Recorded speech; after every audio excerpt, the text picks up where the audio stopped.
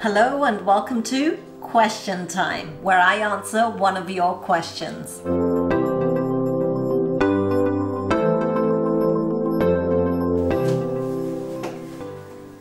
How do I decide what to cook every day? You know what? That is, I think every woman or man who does the cooking has this problem. It's like, what's for dinner, Mom? Or what's for dinner, Dad? And my husband has a great way of asking this question. What are we planning for lunch? What are we planning for dinner? And I ask, like, are you talking about the royal we, or are you just saying we because it doesn't make me feel like it's just me? But I'm the one who's always kind of thinking, okay, what is our next meal going to be? What are we eating and stuff? So I try and plan out what we eat during the week, and that's based on what's in my fridge. So I check my fridge and see what I have in there that I should use up, and I think of dishes that I can make using those things. And then in my pantry as well, I have a very well-stocked pantry. So if I'm thinking about something, I make sure that I have the ingredients in my pantry for that. And I generally have like standard days, like Monday is, being Gujarati, is usually a day for pulse. So like mung dal or mung curry, or, you know, like val or something, some pulse I'll have on Monday.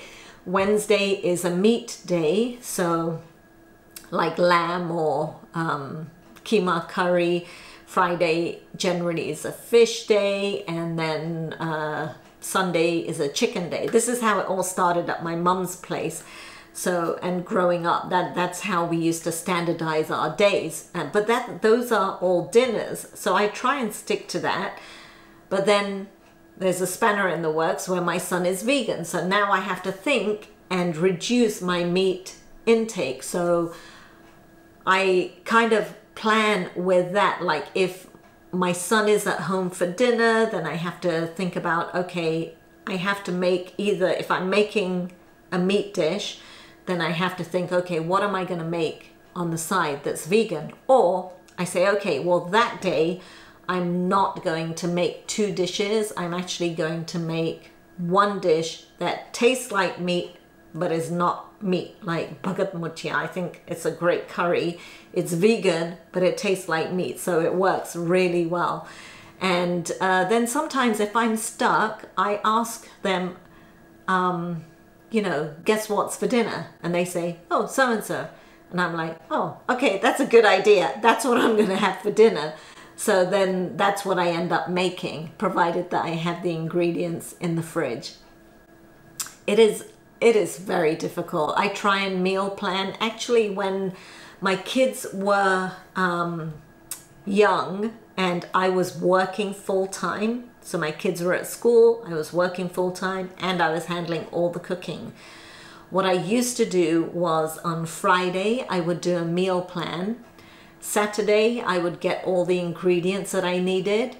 And then Sunday, I would cook like 5 dishes. So I would make like shrimp curry. I would make another dish like the meat for spaghetti bolognese. I'd do a vegetable curry. I'd make a dal. I'd make a couple of things so that my week would be like planned out somewhat, and we could take out whatever we felt like eating that day and eating that in the evening, because we were home basically only for dinners, although I did make my kids their school lunches as well. It was crazy.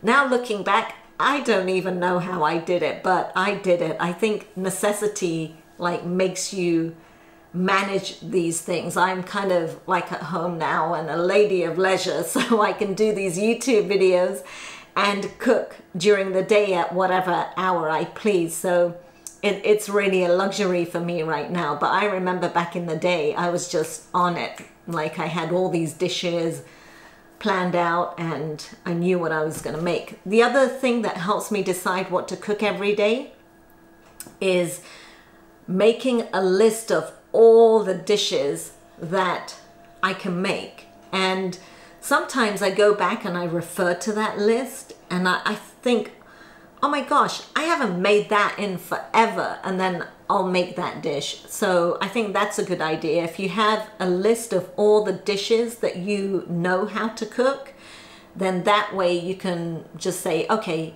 wow, we haven't had this curry in a long time. Then make that dish, because what tends to happen is we keep making the same thing week after week and it gets a bit boring. So you want to make some new dishes.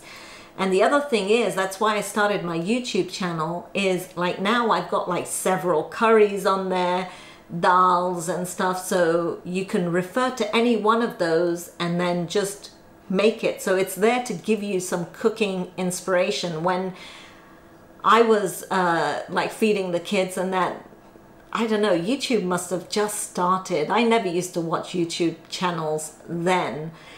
Now, like if you have any ideas on what to make, you can easily find a video on YouTube, or, you know, just look at my playlists and you could find a video on whatever you want to make, or even like it might inspire you to make something different or something that you haven't made in a long time. Or better still, something you thought you couldn't make, because I try and make it as easy as possible to cook those dishes. So I'm definitely here to give you guys cooking inspiration. So there you have it. That's how I decide what to make. Plus, if you guys say, do a video on this, then it inspires me to make another dish. And then that way I'm learning.